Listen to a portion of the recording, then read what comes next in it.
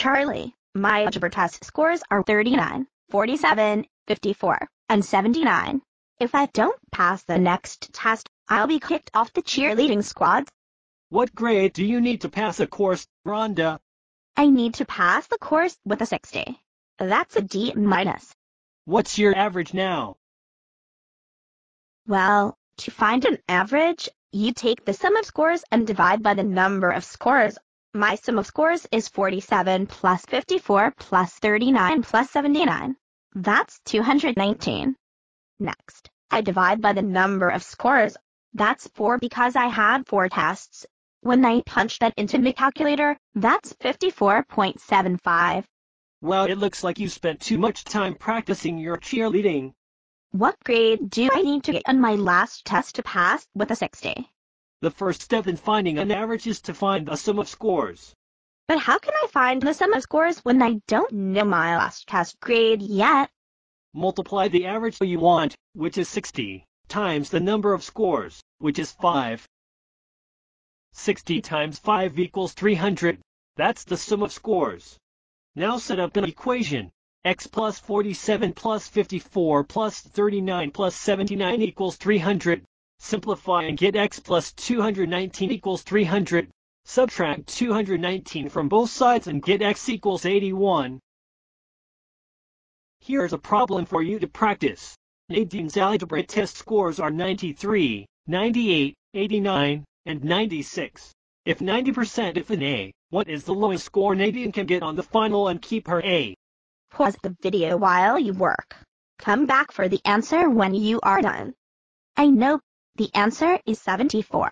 The sum of scores is 90 times 5 equals 450.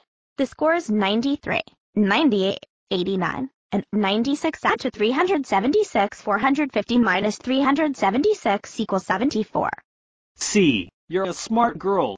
You can do this if you try.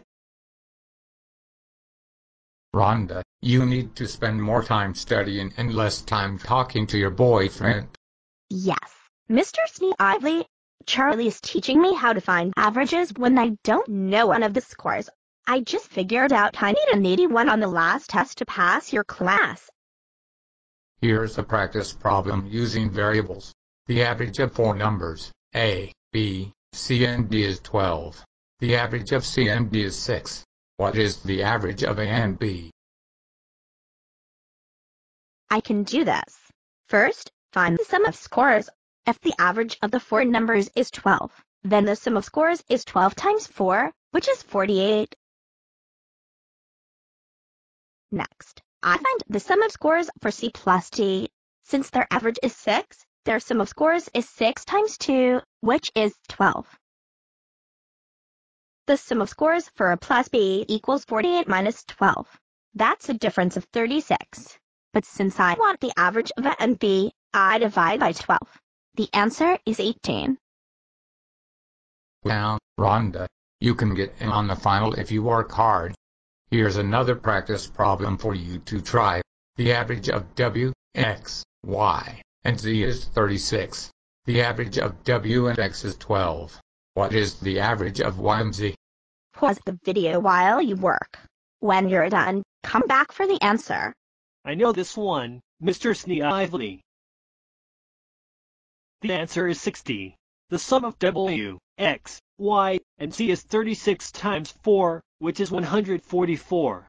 The sum of W and X is 24. The sum of Y and Z is 144 minus 24, which is 120. Because there are 2 terms, divide 120 by 2 and get 60. Very good, Charlie. Here is one more practice problem. The average of E, F, G, and H is 100. The average of G and H is 25. What is the average of E and F?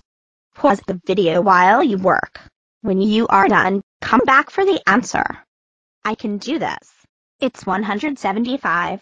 The sum of E, F, G, and H is 100 times 4 or 400. The sum of G and H is 50. The sum of E and F is therefore 350 and the average is 350 divided by 2 is 175. It looks like you'll pass Mr. Sneevely's test and stay on the cheerleading squad after all.